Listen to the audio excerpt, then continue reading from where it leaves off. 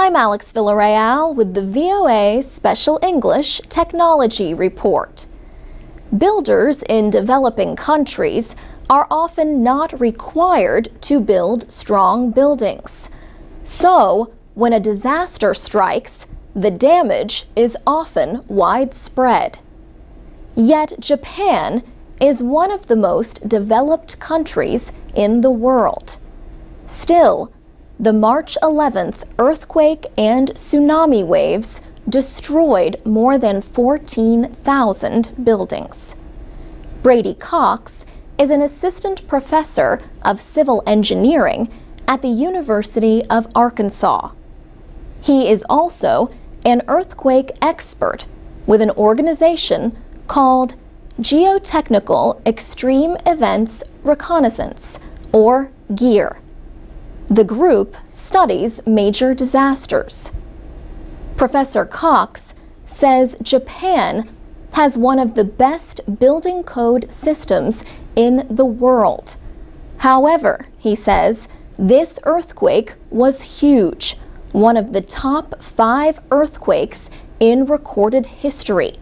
So anytime there is an earthquake that large, there is going to be damage. The quake measured magnitude 9. He says one thing many people don't understand is that building codes are meant to prevent loss of life in earthquakes. That doesn't mean that the buildings won't have major damage.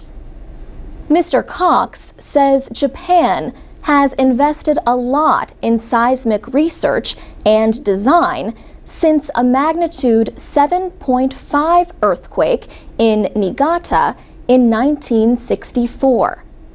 That same year, a 9.2 quake shook the American state of Alaska. He says those 2 earthquakes opened up a lot of new research on something called soil liquefaction. Soil liquefaction is the process by which the strength or stiffness of soil is weakened by an event like the shaking of an earthquake. The soil begins to move like liquid.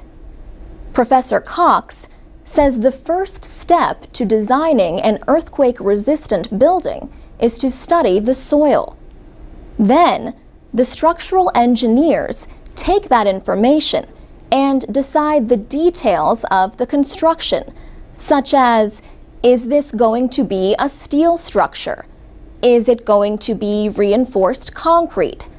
How will the framing of the building be designed?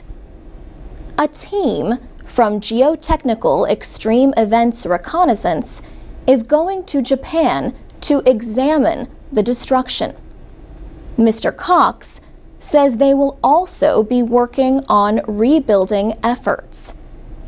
They want to make sure that schools, hospitals, police and fire stations, and government buildings are rebuilt well. Mr. Cox and other members of GEAR went to Haiti after the powerful earthquake last year and continue to work with Haitian officials.